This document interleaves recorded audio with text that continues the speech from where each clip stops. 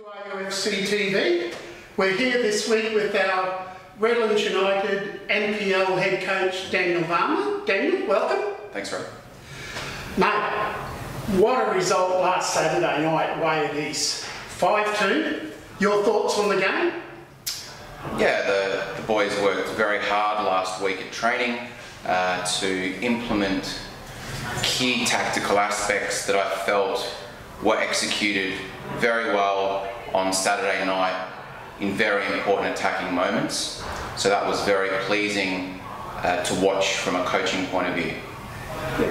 2 goals to Peter Klassen, 2 goals to Gil Santana, and Rio Emoto finished it off with the 5th. It was good to watch, especially from the spectators' side of things. It was a brilliant game.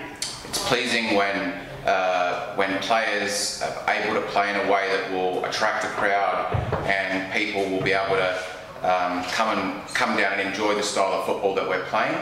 I was very happy for Peter to get 2 goals against his old club, my old club as well, and Gil also notably with 2 assists, and Rio also had a fantastic best on ground performance. Now this Friday night we move away from the Premiership over to the Kappa Pro Series. Round 3 against Wolves.